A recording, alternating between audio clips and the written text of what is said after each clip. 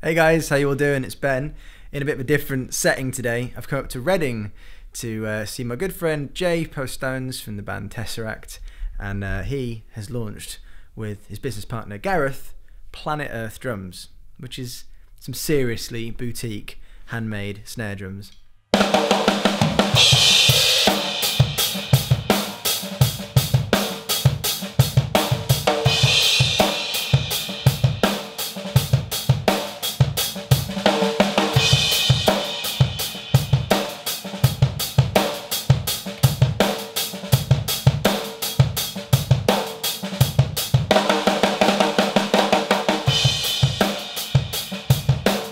Now, you know I'm a sucker for a sick snare drum. It's just one of my favourite parts of the kit.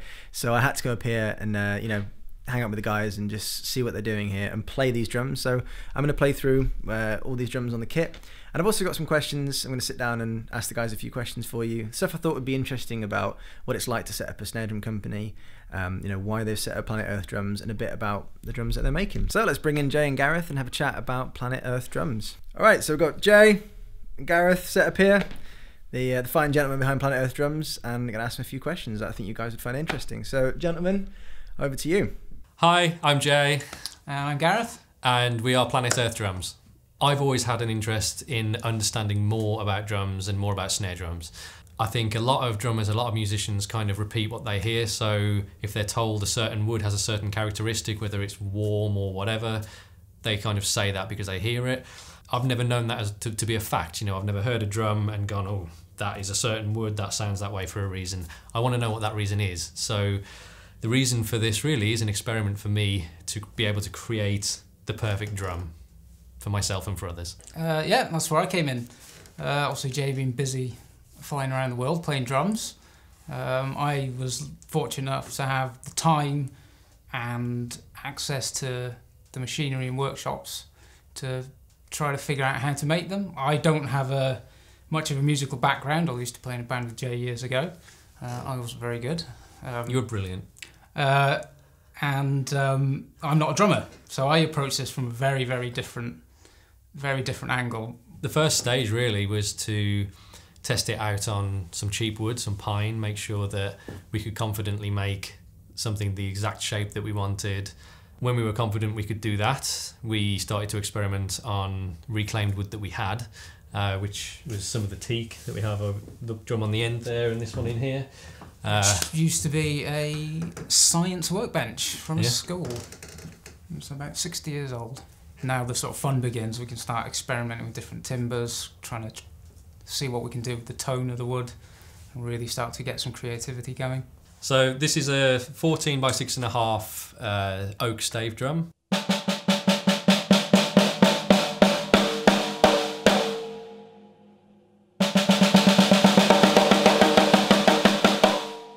It was originally going to be solid oak all the way through, but we decided halfway through the build to put this line of ash through it, kind of just as an experiment. All the drums so far have been experiments, and this seemed to have an aesthetic aspect that we really liked. Yeah, with the characteristics of the oak, obviously it's got very, very wide grain. We thought we'd keep that aesthetic with it. We wouldn't cover it in coatings and coatings of lacquer. We've just oiled it. We've kept the grain nice and open on it, and we think it looks absolutely fantastic. Put a nice little band of ash in the middle, grains running the other way, just something to break it up.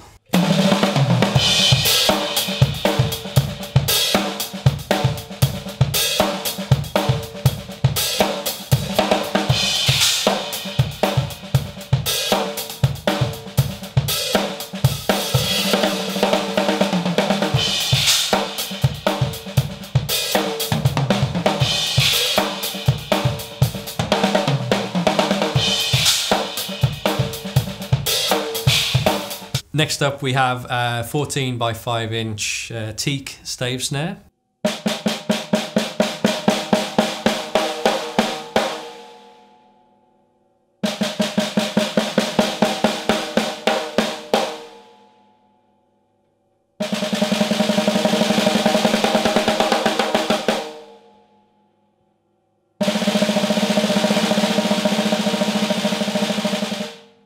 The teak is reclaimed from a school science desk. It's about 60 years old, which means it's nice and dry, which means it's not going to warp from venue to venue, which is nice. We pulled the chewing gum off it as well, obviously.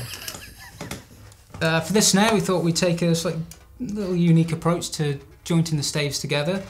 Sort of kill two birds with one stone. We use this unique little jointing method to increase the amount of glue and surface area to hold them together, and also looks a little bit different.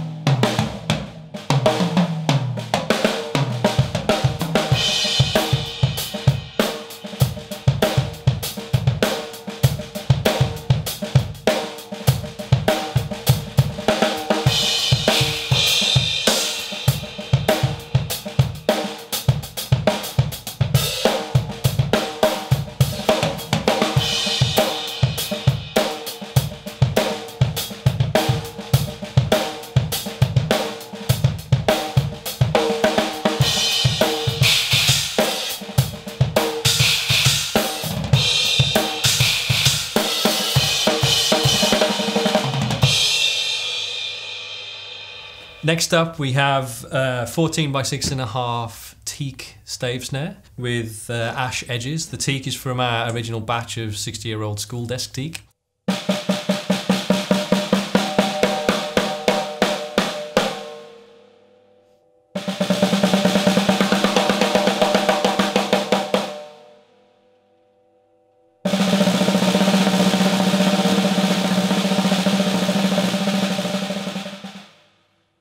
Tonally, the drum is very full-bodied. If you want to achieve a really fat, low-tuned snare drum sound, this is probably the one for you.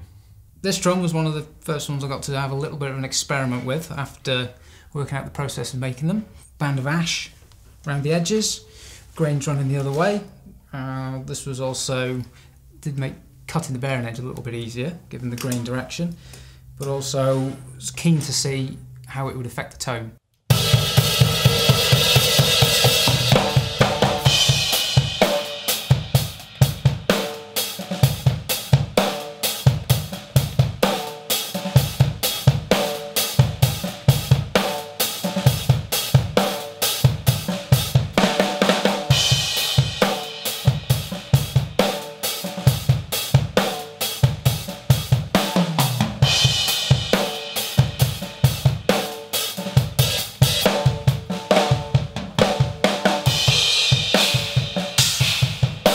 This is our 14 by 5 inch teak ash harmony snare drum. We were used to working with both of the woods and we wanted to combine them both in a drum, again as an experiment to see how they complemented each other.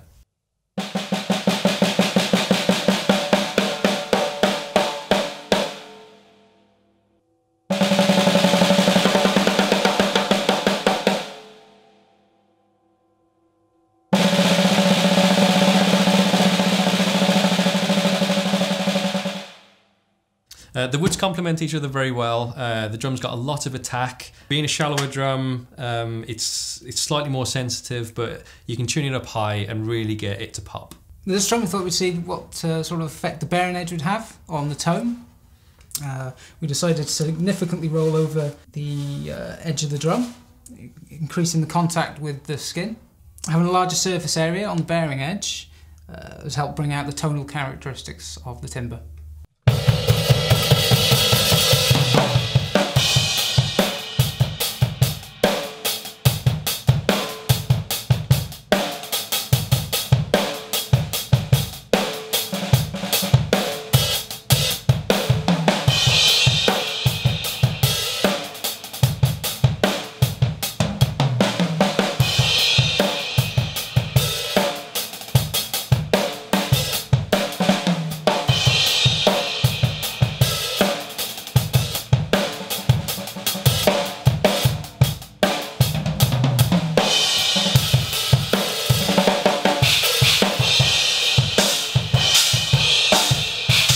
Well, there we go. Thanks for watching. Hope that was interesting. These are some seriously good snare drums. So if you're in the market for an upgrade to your groove and your tone, then check the link down below to head to Planet Earth Drums. Thanks for watching, guys. I'll see you in the next video.